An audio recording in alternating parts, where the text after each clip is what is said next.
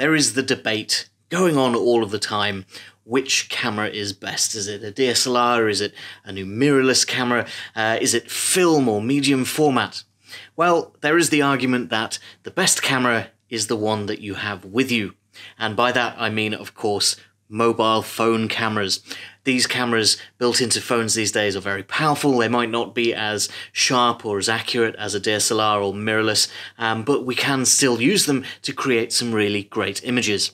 In this video, I'm going to be taking some macro photos using a variety of different phone cameras to see what we can get using some clip-on lenses.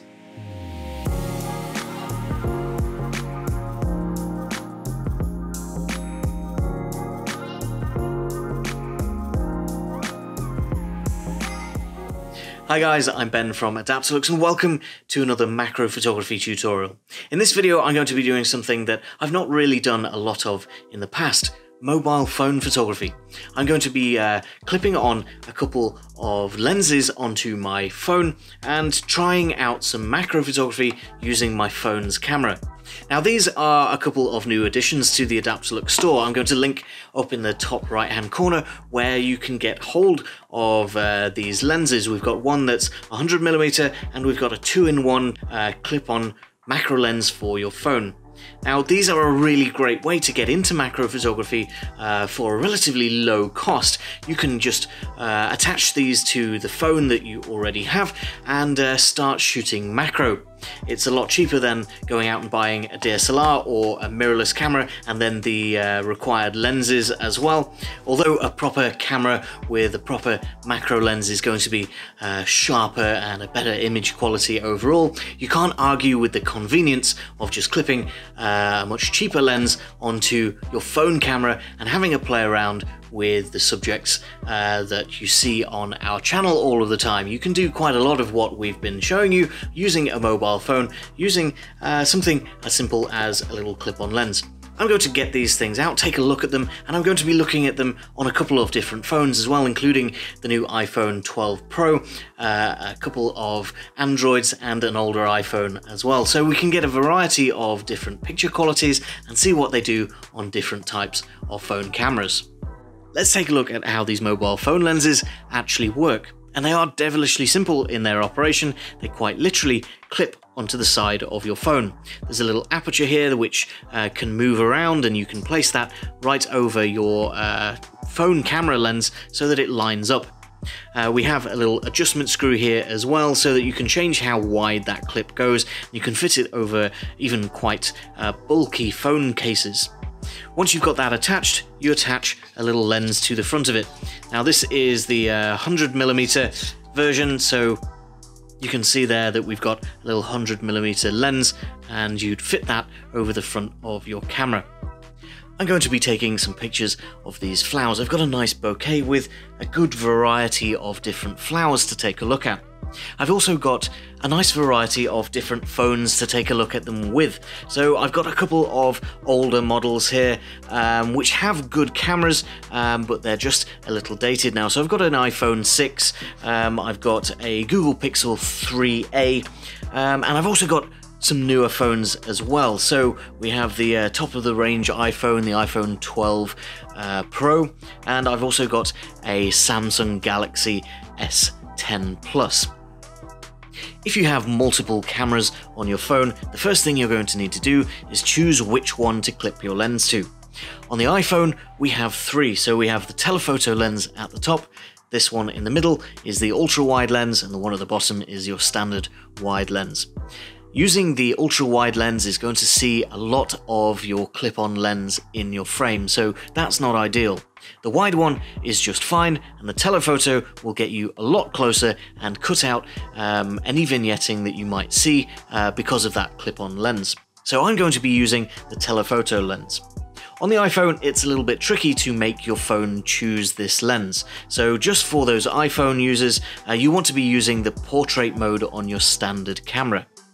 Every phone with a camera is going to come with a built-in camera app. and they all have different features. So I'm not going to get into which phones have which features and which are best. Suffice to say that if you don't have some of the features that I'm going to talk about, it might be best to use a third-party app. You can download Lightroom and Photoshop on your mobile, and both of those have cameras within their own apps that allow you to change your settings, zoom, focus, white balance, and all of those types of things.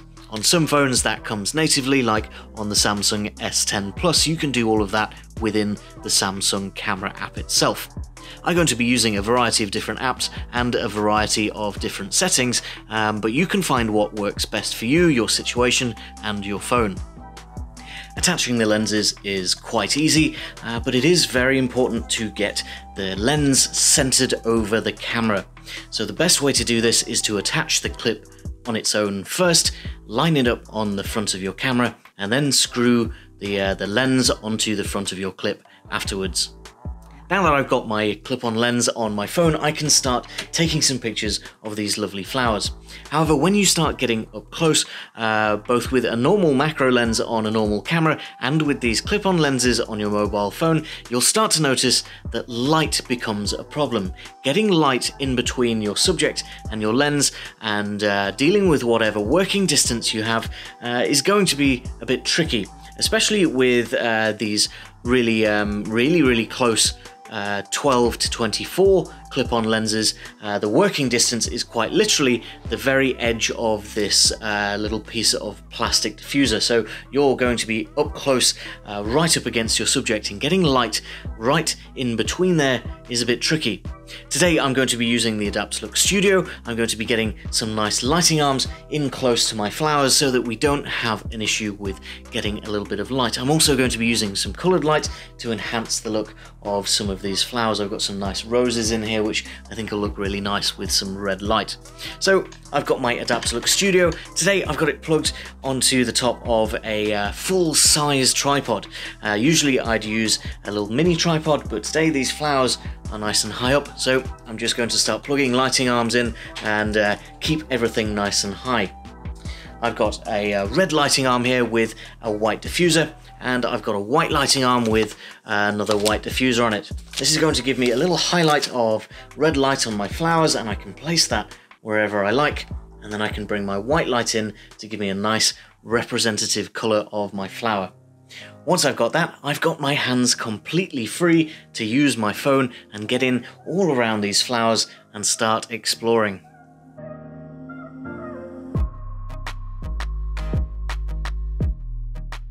The two apexel clip-on lens kits that we've added to our store do have a few differences between them, namely the magnification. You're getting a much wider view with this 100mm lens, but you've seen the more heavy-duty clip for this 100mm lens. It's a little bit heavier, so it needs a little bit more of a contraption to hold it to your phone.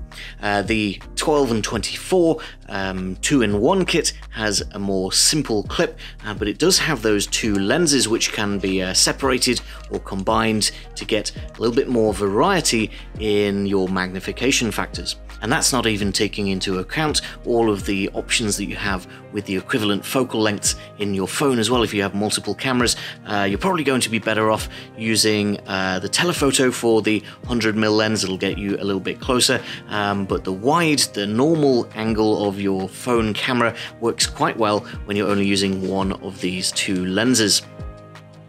It's hard to give you a recommendation on which one would be better for your particular phone, which particular cameras you have, and what you're trying to achieve. But if you get either of these, you're going to be able to get some really great macro shots. If you need more options afterwards, you can pick up the other one and use them all in combination with each other to get the exact type of shot you're looking for your particular subject. Exploring my flowers using these little clip-on lenses is a lot of fun. It's so much easier than trying to get a large lens right into the middle of a flower. You can get these things right up close onto the actual petals and get some really interesting angles. It's also really interesting that with this 2-in-1 lens and a telephoto camera on your phone, you can get really high magnification factors, even more so than with a dedicated macro lens. Unless you're spending huge amounts of money to get very high magnification factors, this thing's actually going to get a little bit closer.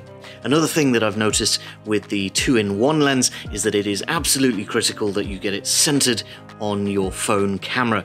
Otherwise, you're going to start to pick up some distortion towards the edges of your image. The closer you get to a subject and the more magnification you've got, the shallower your depth of field is going to be. That means when we're getting really close with our 2-in-1 lens, with both of these lenses stacked, we have a very soft image. We've not got a lot of our flowers in focus at once.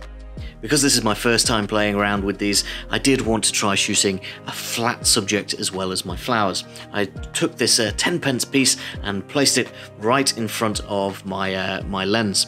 Now with this particular configuration, my working distance is almost exactly the edge of this piece of plastic. What that means is that you can place this down on any flat subject like paper, money, or indeed coins, and have it in focus almost entirely all of the time. So you can really get very quick images by just placing this down onto a surface, and everything will be in focus pretty much automatically. When it comes to the different types of phones that I've been using today, I think it's quite obvious that the newer, more expensive flagship phones with multiple cameras are getting better image quality. However, the older phones and the more mid-range phones are still holding up really well. They're getting really great images. All of them have their own little software quirks and things that they try and do differently to the others. So your phone might react a little bit differently and try and change the color temperatures or the focus. I do recommend trying to take control of as much of that as possible. So if your built-in camera app has a pro mode, switch over to that. If not, try and get a third-party app so that you can change all of your color temperature and your focus manually without leaving too much of it up to the software algorithms to decide for you. If your first step into macro photography is buying some clip-on phone lenses, then your second step should be to consider your lighting. Obviously, using the Adaptalux Studio and the flexible lighting arms and the colors is a fantastic way to get light into that narrow working distance that you have between the end of your lens and the front of your subject. Adding some external lighting really brings your images to the next level.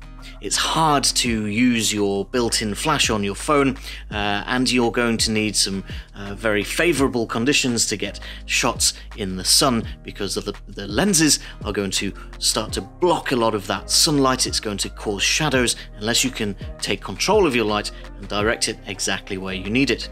So if you're just starting out or just trying out some lenses, lighting is something that you're definitely going to need to consider.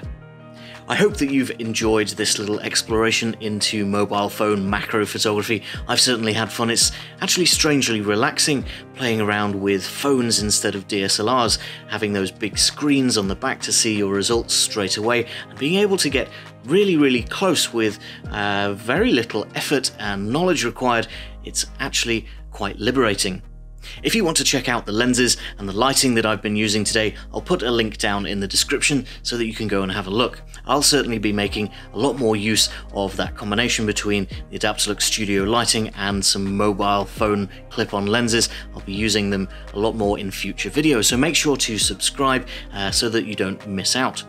If you enjoyed the video, make sure to give it a like and let me know down in the comments whether you're going to be trying out a little bit of macro photography using your mobile phone or sticking with your DSLR. That's all that I've got time for now though, guys. Thank you very much for watching, and I'll see you next time.